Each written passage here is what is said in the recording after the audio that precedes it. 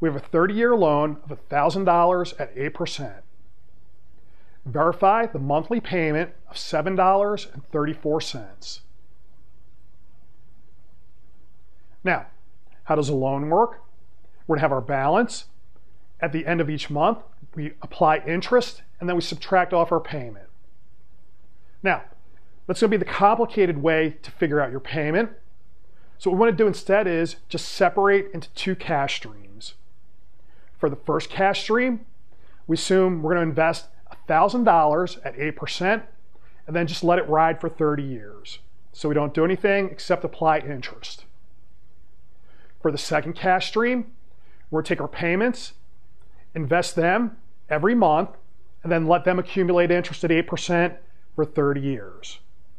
So we'll be putting a payment in every month. Then at the end of 30 years, we just set the value of both of those cash streams equal to each other. So whatever accumulates at the end of 30 years should be equal. Then when you set those equal to each other, you're able to solve for the payment. Now, what interest do we charge? So our 8% we're going to assume is a nominal annual rate. So if we're making payments every month, we're going to assume that we're compounding monthly. So we're going to have 12 compounding periods in a year. So we take our 8%, we divide by 12. So I'll have 0.08 divided by 12 gives me 0.006 repeating. So that's going to be the thing we multiply by to get interest. Now, for my first cash stream, we put our $1,000 in at t equals 0. Then for 30 years, that's going to be 360 periods. So we're going to have 30 years, and we'll have 12 periods in a year. So if we multiply, we get 360. When we evaluate, so you put this in your calculator, out comes $10,935.73. So that's how much $10,000 is worth after 30 years at that rate. Now, for the payments, our second cash stream, what's happening here? So the first thing you do is draw yourself a timeline. Okay, that's going to be the best way to keep track of what's happening here. Now, at t equals 0, we haven't made any payments yet, so there's nothing going on at t equals 0 so far. T equals 1, okay, our first month, we're going to have one payment made. And then I'm going to make a payment, okay, every month after until I get to time t equals 360. Now note, how many payments should I have made? 360 payments. So you'll note the t is going to tell you what number payment you're on. So here we have the first payment, second payment, then we're going all the way out to payment number 360. Now, we have to figure out how much each of those payments is going to be worth at 30 years. Now, for the last payment, okay, that's just going to be worth, okay, P.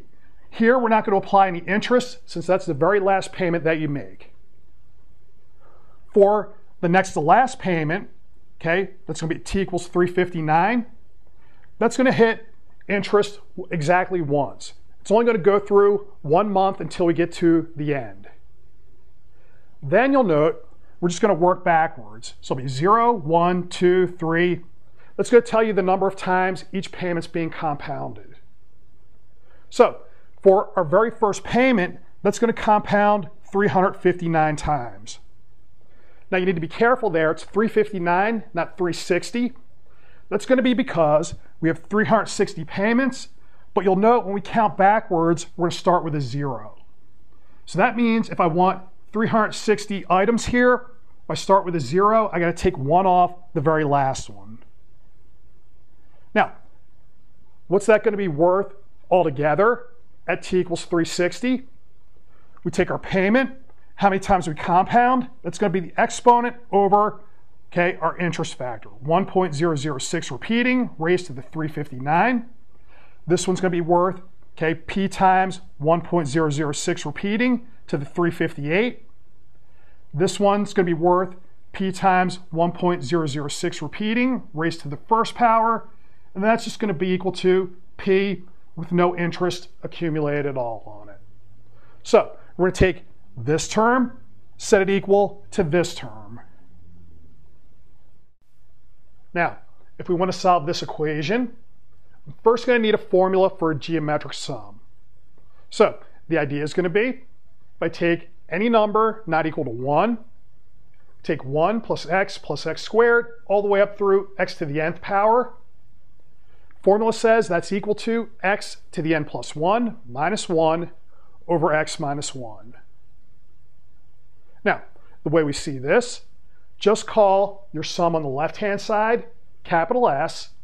You multiply capital S times x. So it's just going to raise the exponent of each x by a 1.